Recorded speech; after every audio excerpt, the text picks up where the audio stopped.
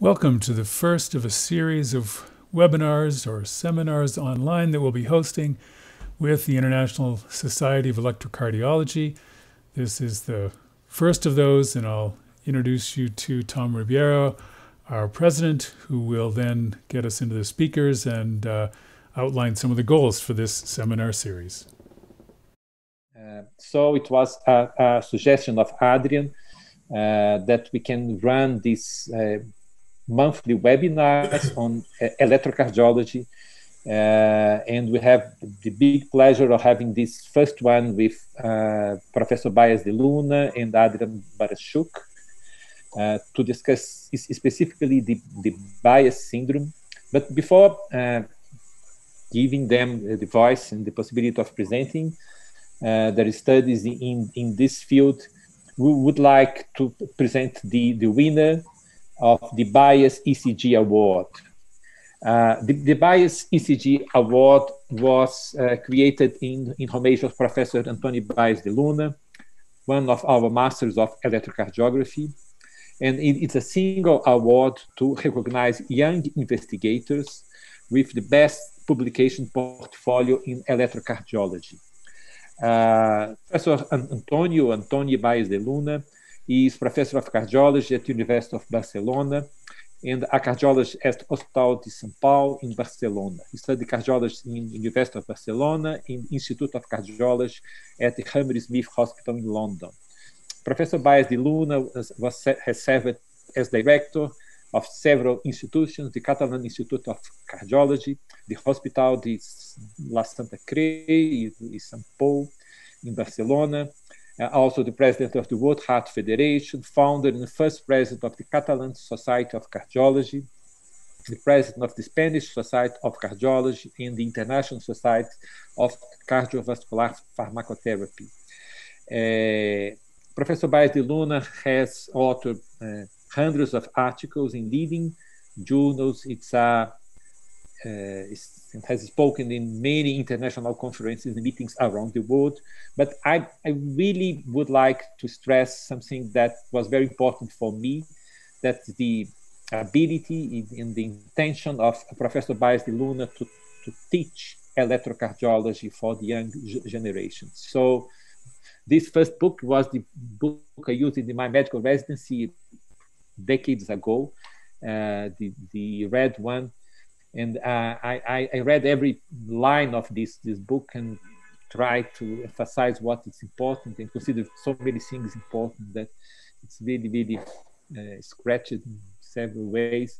But Professor Baez de Luna published several books. I tried to gather some of them here, but there are dozens of them.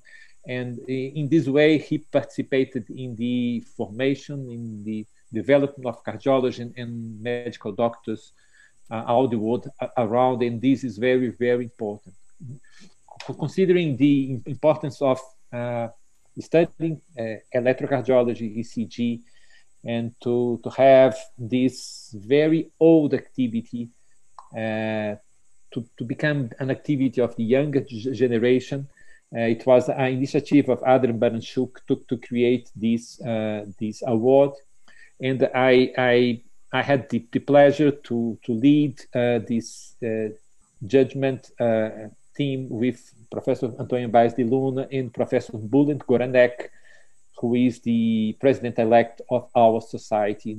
Unfortunately, he could not be present here today, but will be in the next one because he will lead this next one, the next webinar. And we have the big pleasure of presenting our awardee for 2020 a few months later than we expect to do this, and we are very pleased to have Bryce Alexander as our nominee or the person selected to the Bryce ECG Award 2020. I know that Bryce is with us, and maybe if he wants, he can say only a few words for us. Great. Well, thank you. I'm very honored to receive this award. We've done a fair amount of research in intra-atrial block, so receiving an award named after the founder is It's a big honor for me. I'd also like to thank Dr. Baranchuk, who's been an excellent mentor and very supportive throughout all of this. And hopefully I'll see you guys at the next conference if we were able to have one next year. Excellent. So after showing this, I will kindly ask Professor Antonio Baez de Luna to present his lecture, and he will give the history of the Baez syndrome until the consensus. And so please, Antonio, go on. It's a big pleasure to have you here. It's an opportunity to learn with you and to be together again. Okay, many thanks, Tom, for your presentation and for your organization. This is for me a great pleasure to participate in this meeting with my friend Adrian Baranchuk and under the organization of the International Society of Cardiology presided by you. All our thanks to all the organizers.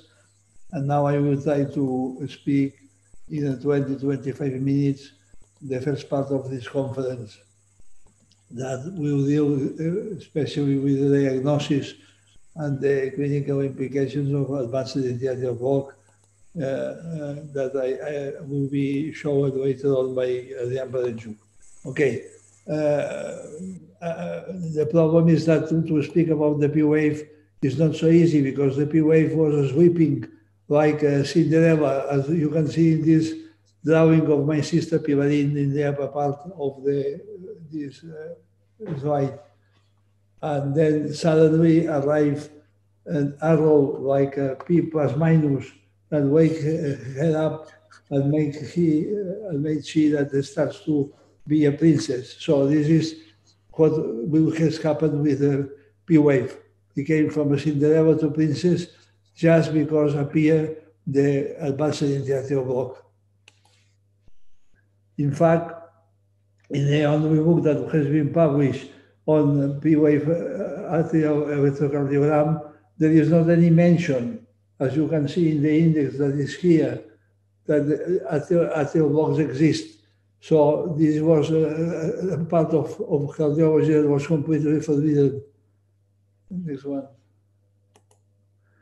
However, in 1978, the Netherlands government celebrated the commemoration of the discovery of the ECG by Eindhoven with a stamp, and in the front of Eindhoven, in this stamp, you can see a beautiful P plus minus that represents the advanced interactive block. I don't know what happened that, because at this moment nobody knows that this type of block exists, but this is the history, and this is the truth, right? However, we know now that there is, without doubt, the atrial blocks, as the other types of heart blocks, may be of first degree or partial, third degree, advanced, or second degree, or intermittent. And what is sure is that these ECG patterns are due to the presence of block. And this is true because they may appear transiently, they may appear in the absence of left atrial enlargement and ischemic heart disease, and they may be reproduced experimentally. And we will demonstrate now all that in a few seconds. Right? Already in the 70s, Albert Laudo performed this experimental study in dogs that cutting the Bachmann bundle at the right and left side of the heart induced the presence of the typical pattern of advanced interarterial block with the plus-minus morphology in both sides of the atria. And just a few months ago, next slide, in our laboratory, Pepe Guerra demonstrated with a very original demonstration that putting ice in a globe with a finger pushing the open chest in the zone of Bachmann bundle, they may be in the first moment the wideness of the P wave, then the presence, this means partial interactive block, then the presence of plus-minus morphology and increase in the duration. And when this happens, stop to push to pressure with the eyes the Bachmann of the peak and disappear the pattern. So this is a transient appearance of different types of interactive block experimentally.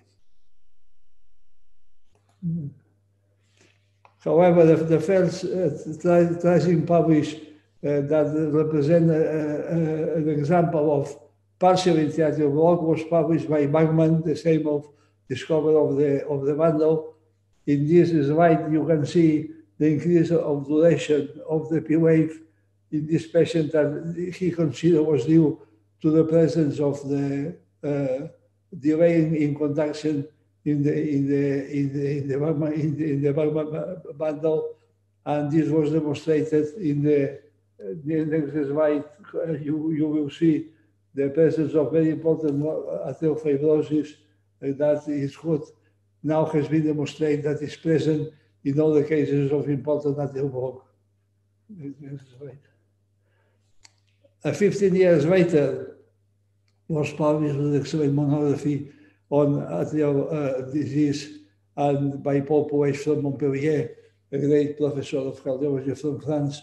And in this was the first time that I know was published an ECG with the presence of P plus minus in 2, 3, and BF, as you can see. And this was due to the demonstration by Paul Pouet that with the high esophageal width was demonstrated that this part of the P wave that was negative in 2, 3, and BF corresponds with the later part of the ECG taken in the high esophageal width. This is right, please.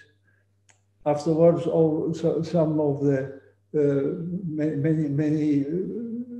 many researchers from Europe and the States published different papers on short series of cases of advanced interactive block. Between these cases was our group that published in the Spanish Journal of Cardiology, as you will see here with 28 cases. Afterwards, in '85, we published an important paper in which we demonstrate the presence of advanced interactive block, and we define the ECG criteria and electrocardiographic criteria and orthogonal criteria of this type of advanced interactive block, as you will see in the next slide. Here you see in the upper part of the slide how it's possible to recognize activation of the right and left atria that gives this type of P loop and this P wave. When there is a decrease of conduction in the Bachmann bundle, there is no problem because the conduction is going through this bundle Bachmann, but with delay, and this represents the longer P wave loop and a longer P wave ECG. But when there is completely blocked the Bachmann bundle and the stimulus cannot go to the left atrium through the atrial septum because it is of connective tissue, then the activation of the left atrium has to be performed retrogradely, as you can see here in this slide, retrogradely, and this represents the presence of the retrograde activation of the left atrium that is going upwards in the zone of negative hemifield of VF. And this represents the presence of P plus minus in 2, 3, and BF. This is a typical example of this type of block that is a typical case because you will see the typical cases, but always considering that the key point for diagnosis is the presence of negative P wave in the last part of the BF lead, because this represents that the last part of the P wave of the P wave in BF represents that there is a retrograde activation of the wave atrium because the negative emi field of BF starts at 0 degrees. This is an example of typical open chest, open loop in case of advanced interactive block, as you can see here. And in other cases, this is right, there is the same upper part retrograde activation of the atria, but all the P loop is very close. Much probably is two types of loop may represent different types of presence of atrial fibrosis in the atria. Now this may be proof with relation with magnetic resonance, but I am sure that some of you can do this study. I cannot do that because I cannot perform electrocardiogram just now at this moment. Next one, please. And this is what we have said before. We demonstrated that with the high esophageal lead, this is the last part of the P wave that is activated and is activated retrogradely. And this is a study of Paco Garcia-Cosio. It is the endocardial mapping of the activation of the atria in case of advanced interstitial block. And now let's go to speak a moment about the second degree interstitial block. This second degree interstitial block has other types of blocks at different types of level, may be present, as you can see in the next slide. In this case, in this patient, there is a white P wave, but in 2,3 MBF, but not by molar, not by phasic. And after HSS testing, you can see that transiently appear clearly the P plus minus of advanced interstitial block. So this was a tachycardia connected advanced interstitial block. In other occasions, next slide, we can see that exists a very clear P plus minus in V2, and after a PVC, there is a long pause and disappear the P plus minus, and then later on appear again. So this was related, bradycardia related presence of advanced interstitial block, second degree.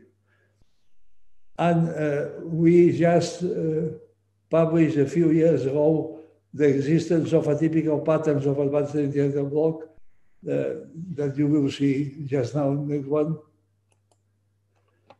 Remember what we have said. To be sure that there is advanced interstitial block, we need to assure that exists the presence of a negative P wave in the last part of the P wave in BF, because this represents, because the negative emi field of BF starts at 0 degrees, and this represents that the last part of P wave is above 0 degrees. So the typical cases always may be diagnosed only if exists this negative part of P wave with BF. And there is also some cases of atypical cases due to duration, when the P wave lasts less than 120 milliseconds. You will see that. These are the three types. I will explain to you. Next one. This is a typical type 1. Let's go to see the P loop. In this case, you see that this is 0 degrees, and this is minus 30 degrees. The P starts being positive, and then became isoelectric because falls in the limit of positive and negative emi field of lead 2. That lead 2 is here. So the 0 degrees for lead 2 is here. So if the rate activation is around minus 30 degrees, in the ECG we will see isoelectric line. And this is what we can see here in this slide, in this part of the slide. Let's go to see the morphology type 2. atypical. In this case, the last part of the P wave may be negative, positive, as we can see here with a high amplitude, positive, negative, and in BF it is negative, plus, minus. And as you can see here, obviously, all the last part of the P wave falls above 0 degrees. This means that is negative in BF, but look that if it falls beyond minus 30 degrees, is first negative in V2, that the hemifield positive was still here, but finally it may fall in the positive part of the positive hemifield of V2 between minus 30 degrees and 0 degrees, and this represents the presence of the P minus plus in V2 in this type of morphology. The next one is when the P loop starts above or around 0 degrees, and this means that in with BF may be isoelectric, and then is all negative. And as is also negative in V2, and in V3 may look like a junctional rhythm.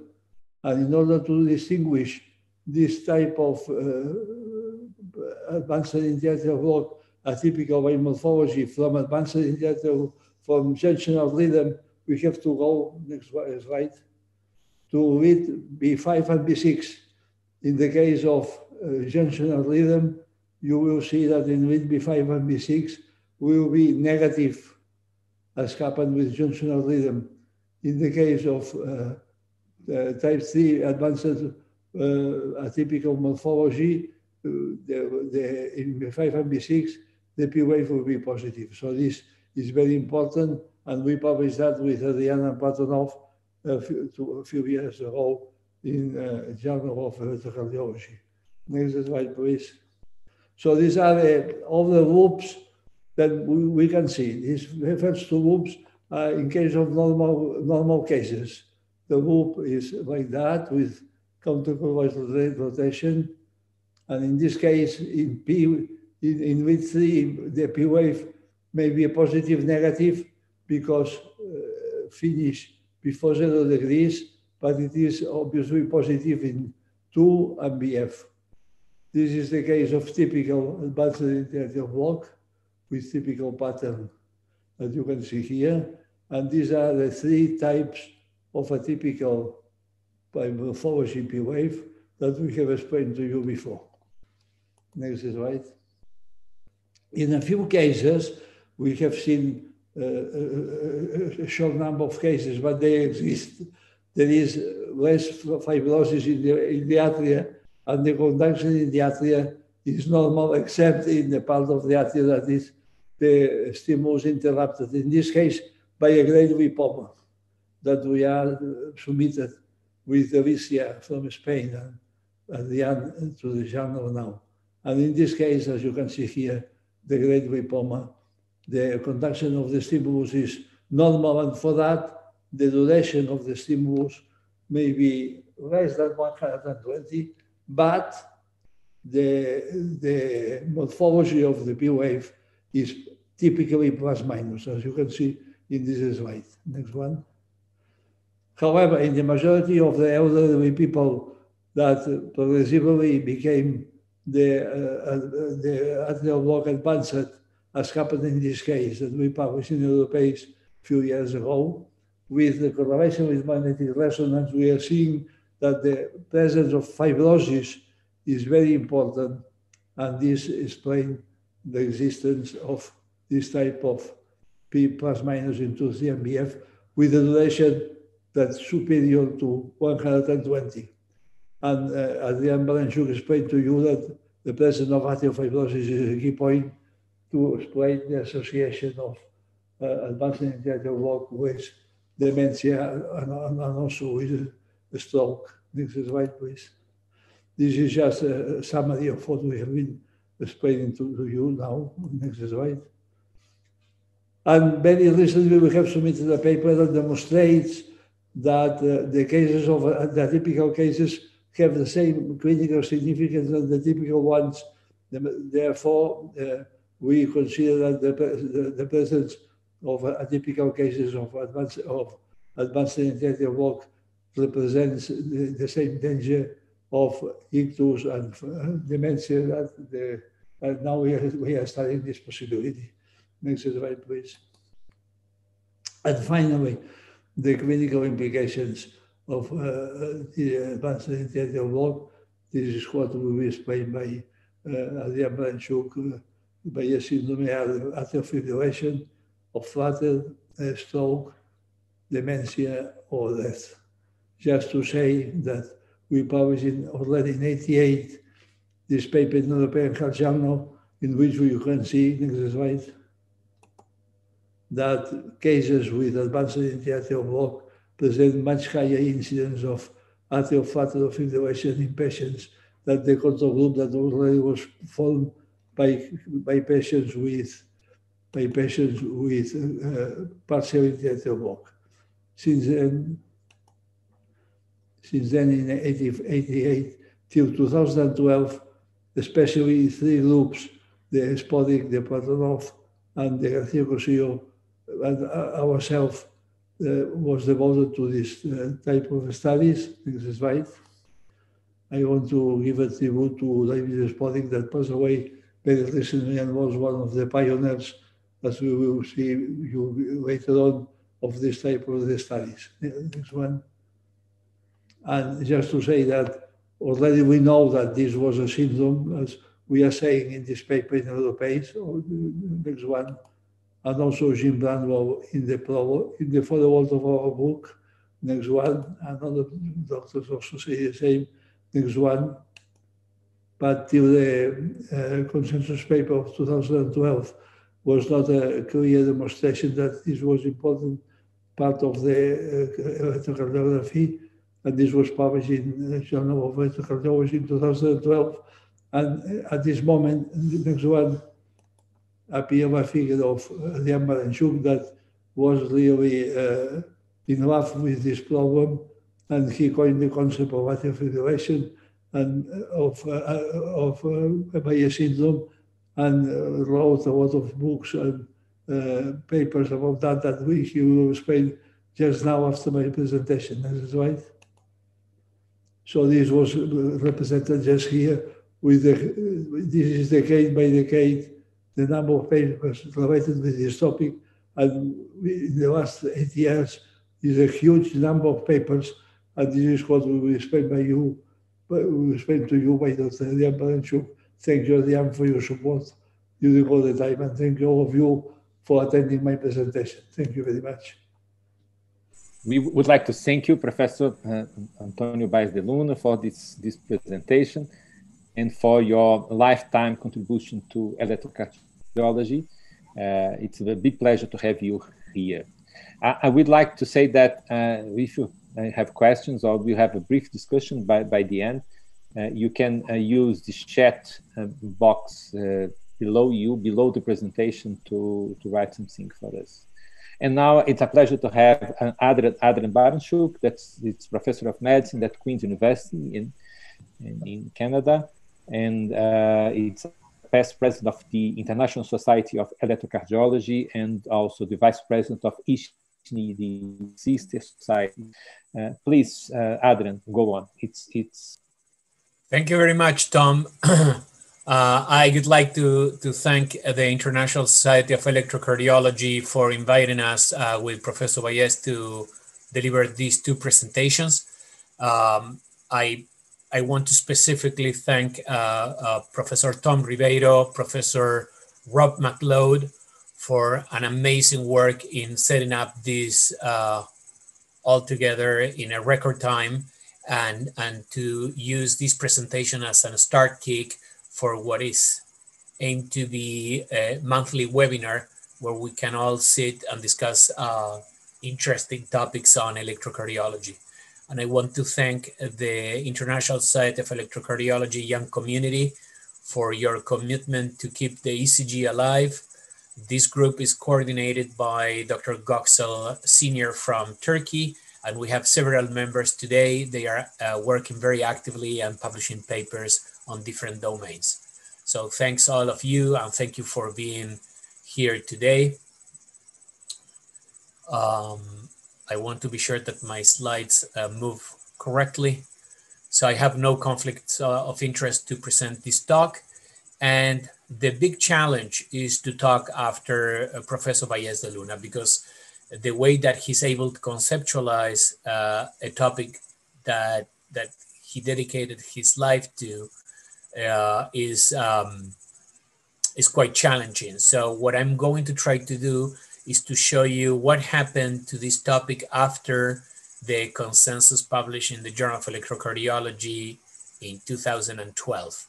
And it's a tremendous pleasure for me to be able to share this space with him. This is something that I'm very proud and I will be able to show to my grandkids, which is I wrote a book with Dr. Valles de Luna. So I'm very, very happy with this opportunity. And as Antonio said, this large group of colleagues have put this document together where intra-atrial blocks definitely got a proper definition and a separation to left atrial enlargement that for many ages was considered to be the same. Now we know that intra-atrial block is specifically a dromotropic phenomenon. It's a conduction disease, which of course can occur along with enlargement of the left atrial chamber, but it's not limited to. And in that consensus, they classified either in partial or advanced, depending on having or not the typical morphology, which is a classification that I do embrace and prefer over the first, second, and third degree, which was advanced by Professor Valles de Luna as an analogy to what happens in the AV node. And in this document that I recommend you to read, it's everything you need to know about the intra-atrial block and specifically Valles syndrome. So the idea of coming with an eponym to identify an anatomical and functional substrate named the intra-atrial block with the frequent association with supraventricular arrhythmias and more specifically atrial fibrillation took us to the idea that this could be recognized in the person that has described absolutely every corner of this disease. And this is how we came up with the idea of the Valles syndrome.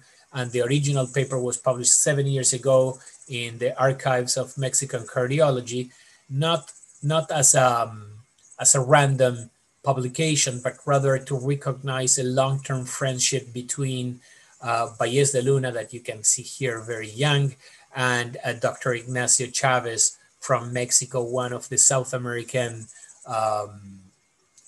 most recognized ECG masters. And in that paper, we also been able to squeeze a picture of Valles and family and his handwriting approach, which is a sort of landmark of his activities. So since then, the eponym grew up not only as a consequence of the research done by the groups that advanced the eponym, but it was embraced by the community. So there are a few questions that still we're working to answer. And since the creation of the eponym and during the times of Valles working on this topic, it was needed that other groups also were able to individualize the conduction disorder and advance research towards the link between the intra-atrial block and cardiac arrhythmias. The second question, if this is a manifestation of left atrial enlargement only, I think was properly answered during the 2012 consensus, where several entities were identified as presented with advanced intra-atrial block, but with normal left atrium size.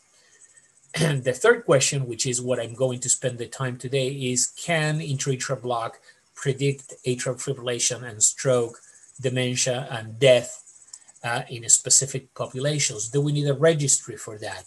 And do we need to consider early anticoagulation? So some of the questions will remain open as we are collecting more and more data. So this is part of the work of Dr. Spodek in the US. He took a slightly different definition for the intra-atrial block. However, he also confirmed in a large number of patients that the presence of intra-atrial block was associated with atrial fibrillation.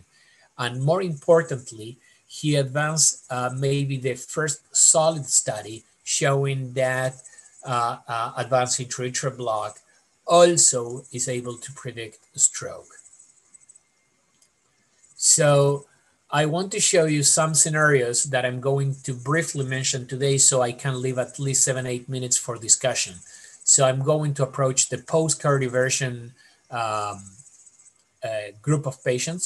And when I say clinical scenarios with advanced intra-atrial block or intra-atrial block in general is able to predict atrial fibrillation or recurrence of atrial fibrillation.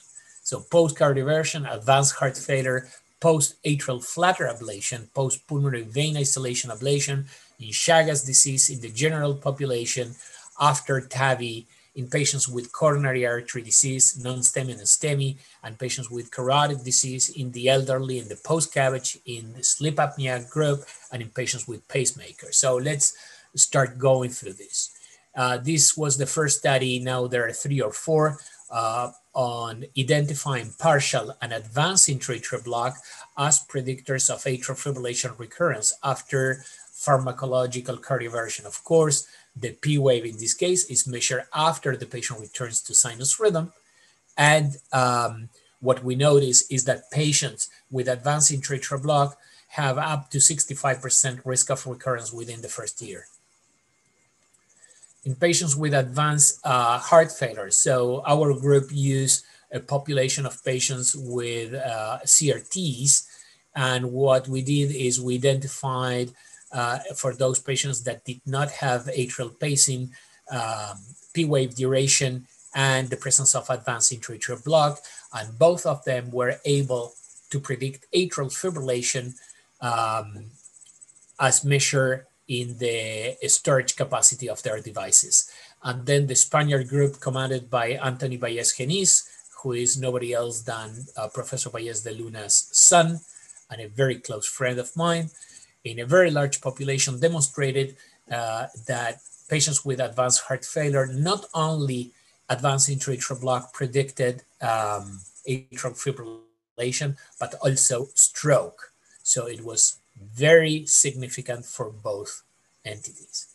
And this study, led by my colleague, Dr. Enriquez, now working in Canada, show that in patients where we ablate flatter in sinus rhythm, the presence of intra-atrial block predicts atrial fibrillation 35 at first year, 65 at 2 years.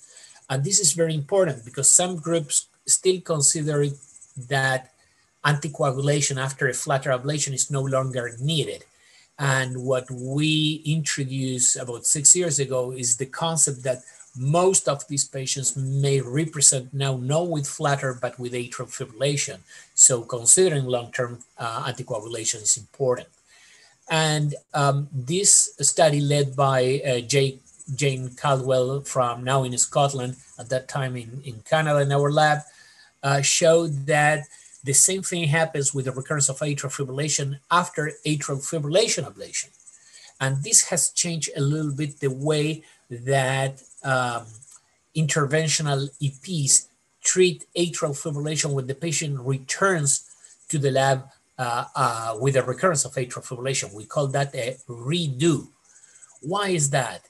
Because it seems that patients with prolonged P-wave duration and advanced intra-atrial block do have a different mechanism that increase automatism in the pulmonary veins. And how do we know that? Because there was no difference between the patients that presented with recurrence with or without intra-atrial block in terms of reconnection of pulmonary veins. indicating that the physiopathological mechanism to produce atrial fibrillation is something else than automatism, and we do believe that is intraatrial dysynchrony induced by intraatrial block. For the Latin Americans, this is quite important because patients with Chagas disease, and keep in mind that Chagas cardiomyopathy in the world, not in Latin America, is the most common cause of non-ischemic cardiomyopathy, with the whole spectrum of non-ischemic dilated cardiomyopathy. So this is large populations. Only in the US is estimated 300,000 people living with Chagas disease, only in the US, a non-endemic country due to migration. So patients with Chagas disease and cardiomyopathy do present frequently with stroke. And for ages, we thought that that had to do with an apical aneurysm. Now we know that intraatrial block is quite frequent in patients with dilated cardiomyopathy and Chagas disease, and that P-wave duration and advanced intraatrial block can significantly predict atrial fibrillation and stroke. So that has opened a new set of investigations. And as I was saying before, it was important that other groups also take a look at this. And I am super pleased to show this study from the ARIC group led by my friend El Sayed Soliman that showed that the incidence of advanced intraatrial block in the general population, this is almost 15,000 patients, was 2.27. But more interestingly, please pay attention to this, the presence of intraatrial block in the general population had 3 more time chances of presenting atrial fibrillation than patients without intraatrial block. So, and again, this large group of colleagues with our friend Dr. Platonov in it has also shown now 152,000 patients that advanced intraatrial block and intraatrial block as a whole is a strong predictor of atrial fibrillation, hazard ratio 3.38, for ischemic stroke 1.45, for all-cause mortality 1.35. So as you can see, this has expanded beyond the initial group investigating this, and everybody's leading in the same direction. This is the specific group of TAVI. This was led by Bryce Alexander, who was awarded today with the Bayes Award. Congratulations, Bryce. And again, in the post-TAVI group, the presence of intraatrial block helps predicting atrial fibrillation. This patient, also led by Bryce, published in American Journal a few years ago, has been cited several times, and it is a large study showing that in patients with non-STEMI but with advanced coronary artery disease, the presence of advanced intraatrial block predicts atrial fibrillation and stroke. This study was led by Goxel Sr., the current coordinator of the ISE Young Community, and I think he's in the audience today, showing us the value of both partial and advanced intraatrial block and P-wave duration to predict atrial fibrillation in patients presented with STEMI. Again, Bryce, in a large group of patients with coronary artery disease and carotid disease, the presence of partial or advanced intraatrial block in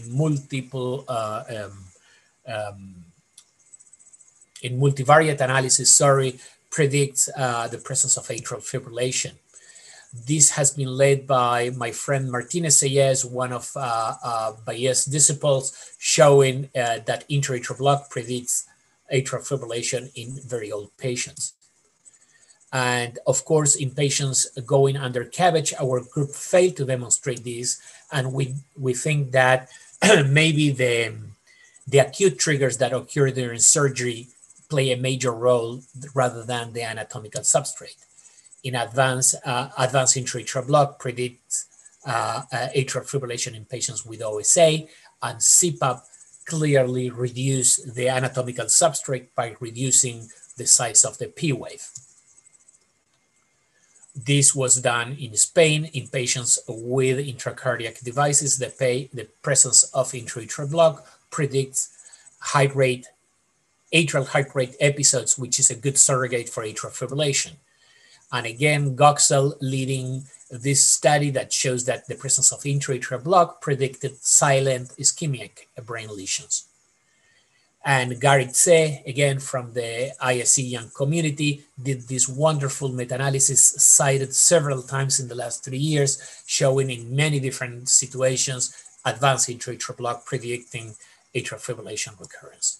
And then we end up with this registry that it was started a few years ago and interrupted early, where we put a group of patients older than 70 with structural heart disease and no clinical atrial fibrillation in follow-up, and we divide them into 3 groups: normal, partial, and advanced intra-atrial block. The results were published a few months ago in Europace. We interrupted the study because with 556 patients completing the follow-up, advanced intra-atrial block predicted atrial fibrillation, stroke, and the combination of AF and stroke. And that is leading us to several questions, which is, for example, in this case, this recently published few weeks ago, all partial, advanced, and all intra-atrial block predicts dementia and cognitive impairment. So it is quite clear that that is slowly leading us to the need of at least consider some group of patients to have to be anticoagulated even when you have not demonstrated atrial fibrillation. And for that, Manuel Martinez-Seyes and his group is working actively in advancing the first randomized control trial for patients with advanced intra-atrial block and no history of atrial fibrillation.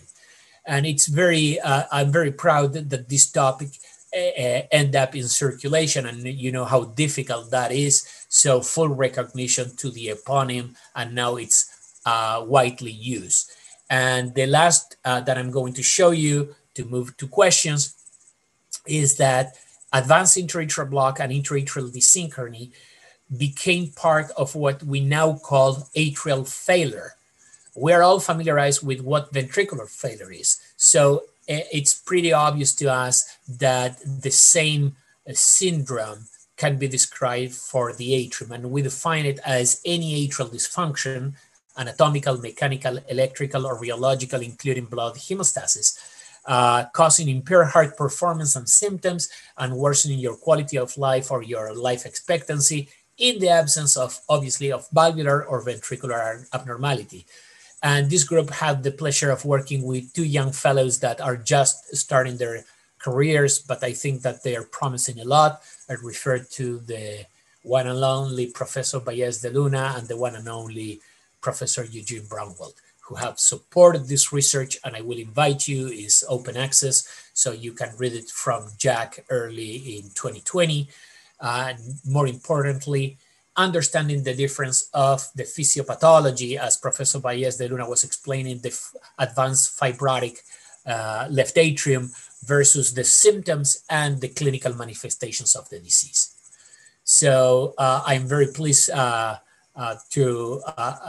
show you the book that we put together that counted with a foreword from Eugene Brownwald, who said this book will surely stimulate interest in what has been a largely neglected corner of cardiology as a consequence of the outstanding work of Baez. Baranchak and collaborators have contributed to this book. Intra-atrial block is no longer a stepchild.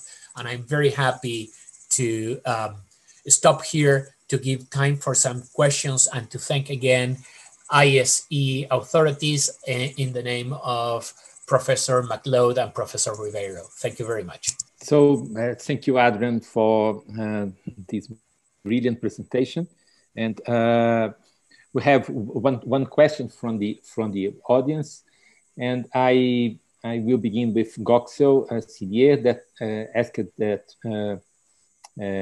according to your experience, do you think atypical IAB predisposed patients to elevated risk of atrial fibrillation and stroke? We want to know which are the patients with advanced intraatrial block that may present atrial fibrillation? This is the question. I think the question is if atypical intra-atrial blocks can predict atrial fibrillation and stroke. Yes.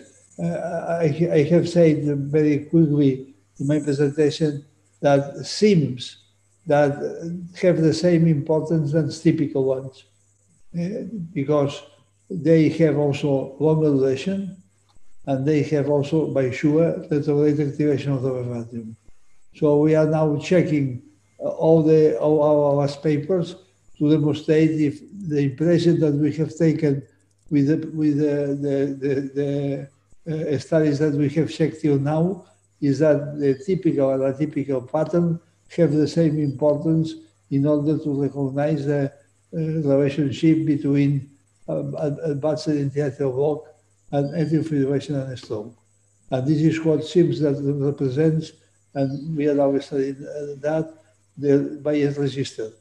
So this means that we have to remember that the importance of the association with the stroke and with atrial fibrillation is also the duration of the P wave. If the patients of atypical pattern, the majority of them have a duration of the P wave greater than 120. So I will consider now, obviously, Tom, this means that they are patients, elderly patients, and with some type of heart disease. This is the group of patients that we are studying. So this means a short mask of at least 2 or 3. And patients with more than 65 years old. This is the group of patients that we are studying. Thank you, Professor. I have a, it's not a question itself, but something that asking Adrian to say a little. We have a lot of young physicians inside the room, and there is the old concept of left atrial enlargement. There is the intra-atrial block, the bias syndrome. And now some reports of atrial myopathy and atrial failure. I think it would be very, very important to have to the attendants to understand that what are the common aspects of these and what is specific. And please, Adrian, can you help us with this? Sure. Thanks for the question. So basically, and for the people that follows me in social media, you know that I am quite advocate to try to establish proper terminology for different ECG phenomena. And what happens is that a beautiful, super romantic name was advanced decades ago called P mitrale. People is in love with the concept of P mitrale because it sounds beautiful, but it is incorrect. P mitrale was described because obviously when you have mitral stenosis, which was super common in the past and now is way less common, the left atrium enlarges and then you have a longer P wave duration with a classic partial intra-atrial block morphology or notched P wave. And some of the work of Professor Baez was to reverse that terminology to show people the evidence that advanced intra-atrial block can occur in patients with absolutely normal left atrium sizes. So this is not a manifestation of left atrial enlargement, but rather a purely dromotropic condition. That means it is the connectivity between the right and the left atrium what is damaged. Of course, as it happens with left bundle branch block in the ventricle, if you dilate the ventricle, then you stretch the conduction system and then you see the alteration in conductivity. However, you can have left bundle branch block in patients with hypertension and normal volumes, or with no hypertension, just as a manifestation of aging and deterioration of the conduction system. So this applies also for the intra-atrial block. Intra-atrial block is a dromotropic phenomenon. It's a conduction disease that can be present in patients with or without left atrial enlargement. Yes, I agree absolutely with what has been said by Adrian. And in fact, in our paper of year 88, we published the study of the incidence of advanced theater work in a series of 80,000 patients that we have been studied during 5 years. And in 10%, at least in 10% of cases, all these patients had echocardiography, and at least in 10%, there is not web atrial enlargement. So, as he said, this is a problem exactly what happened with web atrial. And our, perhaps I want to say, merit is to have realized that we have to apply to the atria what has been already done in the ventricle. And this is, by sure, evidently true, my opinion. Excellent. It was very important for us. I have several questions. I will try to summarize some of them because our time is running. But first, it's about automatic measurements of P waves and intrathecal blocks and bias syndrome. Are there any concerns then that automatic ECG measurements are less accurate than those made manually? And as a second question, the same range, should we screen the general population using any method for intrathecal blocks or sub-bias syndrome, considering that it's a risk factor for AFib and stroke? And so automatic measures would be extremely useful in this way. Please, both. I will say, we start to measure the P wave with calipers. And when we start to work with Alberto Escobar from Colombia, that came to be a fellow of mine in Barcelona, he introduced us the GeoGebra method. And we discussed with our statistics, and we realized that the GeoGebra method, that I am not doing that, but I know that it's probably the best method to measure that. But with calipers may be enough. So the use of wood calipers may be enough. And in this sense, the decision to have the 120 as a measure of the separation between atrial block and normal was in part because the people may make this measurement with just a quick look at the ECG, because there are three small squares in the ECG that each one measures 40 milliseconds. So if there is at least three of this distance, this measure 120.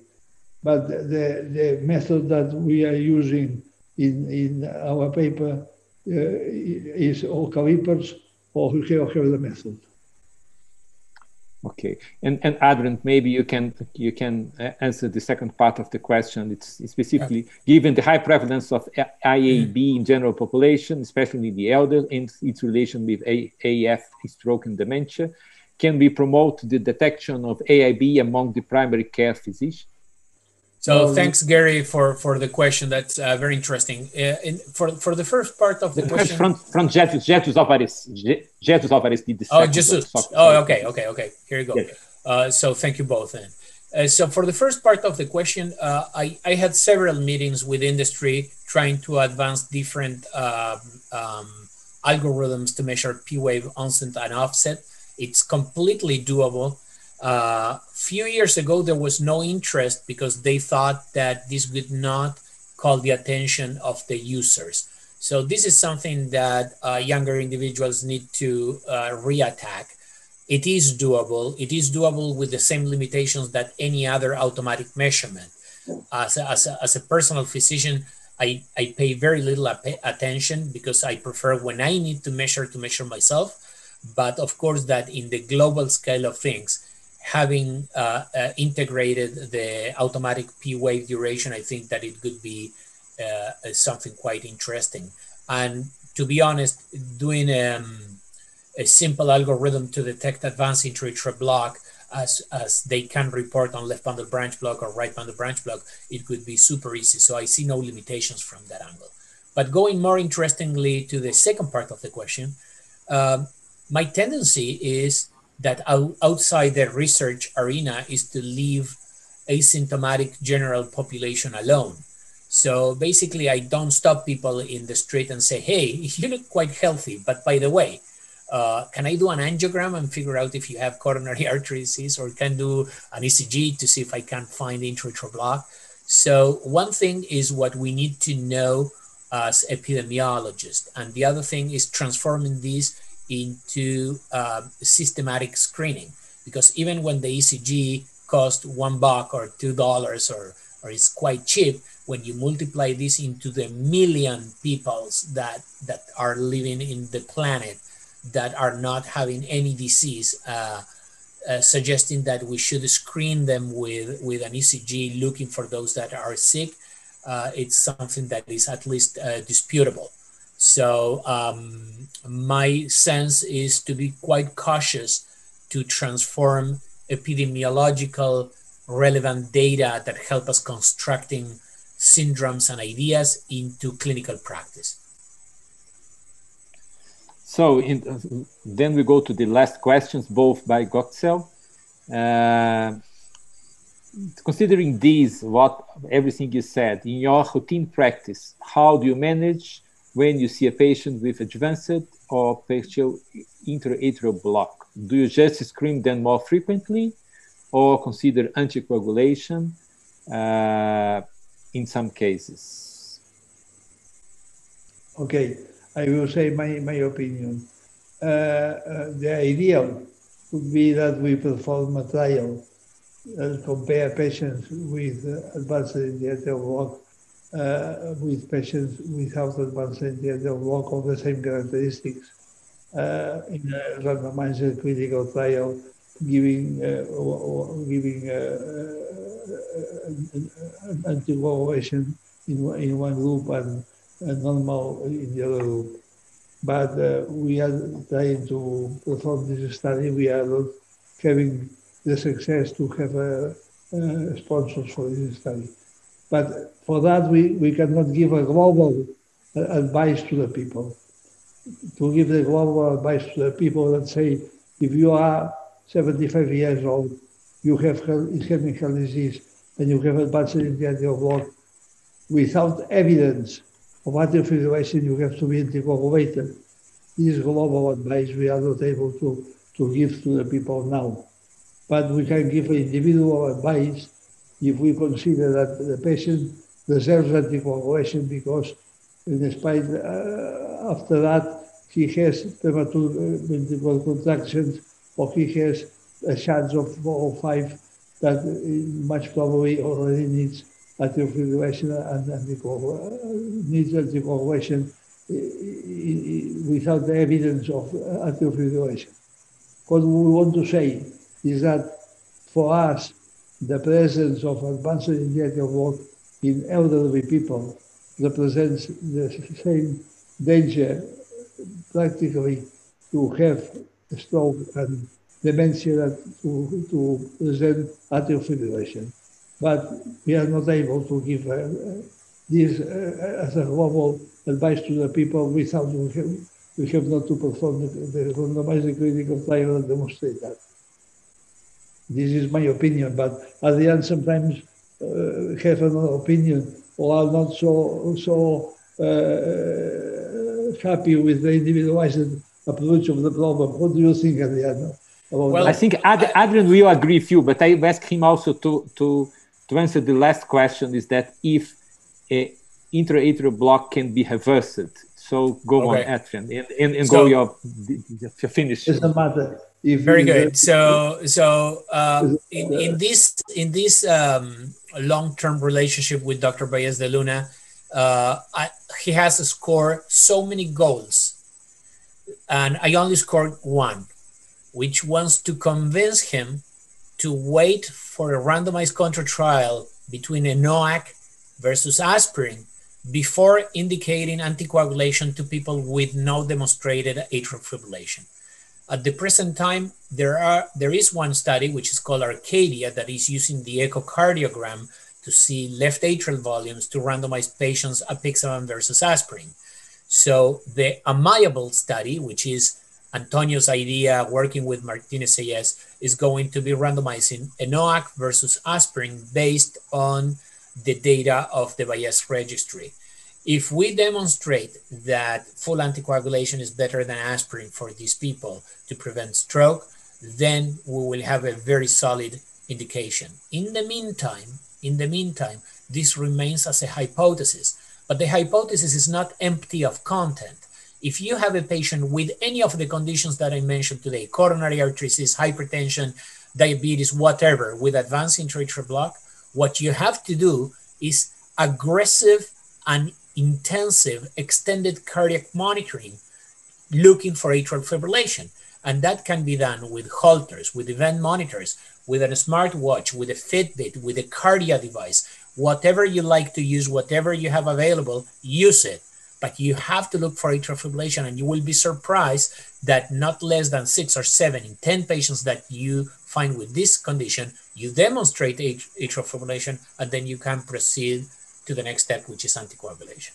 So that was my one goal score in this game. And to finalize my speech and thanking you again, and dear friends like Professor McFarlane, Professor Nikas that have been there, Palm, all friends from the ISE, I could say to the answer of can be reversed, the answer is yes.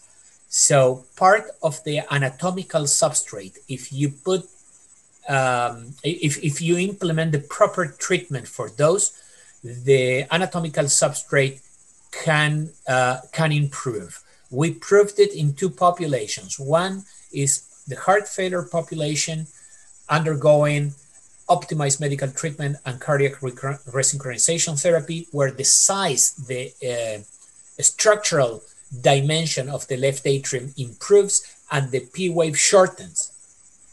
A different story is if that is enough to remove atrial fibrillation from the picture.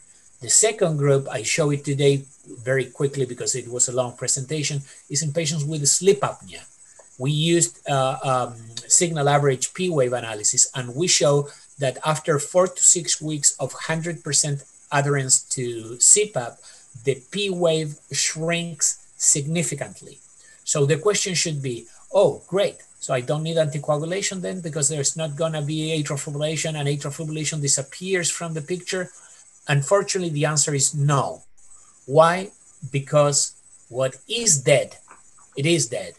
And that can remain as the anatomical substrate. And this is why, despite improving the dynamic of the atrium, improving the atrial failure syndrome, we may not reduce to 0 atrial fibrillation, because what has been damaged, definitely we cannot improve. The improvement of the rest of the atrium is the area that is suffering, for example, ischemia,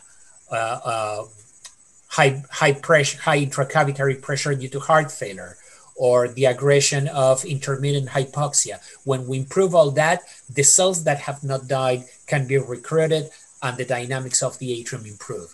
But unfortunately, it may not be enough to remove completely atrial fibrillation from the picture.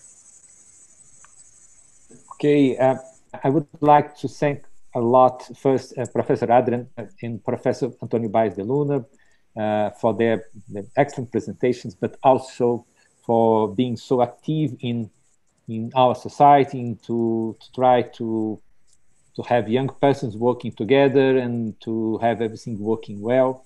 I would like to thank a lot Rob McLeod as an excellent partner in doing things and for hosting this meeting. I understand that it was very interesting, very well succeed, and we will continue to do this monthly webinar from the beginning of the year on. This one will be available in YouTube in the next year in a specific channel, so we can other persons will be able to learn from you there. And all of this said, thank you everyone. Thank you for the international board members that are here, Peter, Kiel, Milan, and all. And also, we wish you happy holidays, Merry Christmas for those, Happy New Year, and that 2021, that it could be better, and that we can live safer and better than we did this year. So thank you all. Rob, it's up to you. Thank you very much. Thank you. Thank you, Antonio. Bye-bye. Thank you all. Thank you very Thanks, much. Rob. Thank you, Tom. Thank you, Anthony. Yeah, thank you. Bye, Milan. Thanks, everyone. Thank you for participating in the first of these ISE webinars, seminars held by world experts in electrocardiology, as you've seen today. We encourage you to visit our website, electrocardiology.org, and learn more about the next seminars in our series. Bye for now.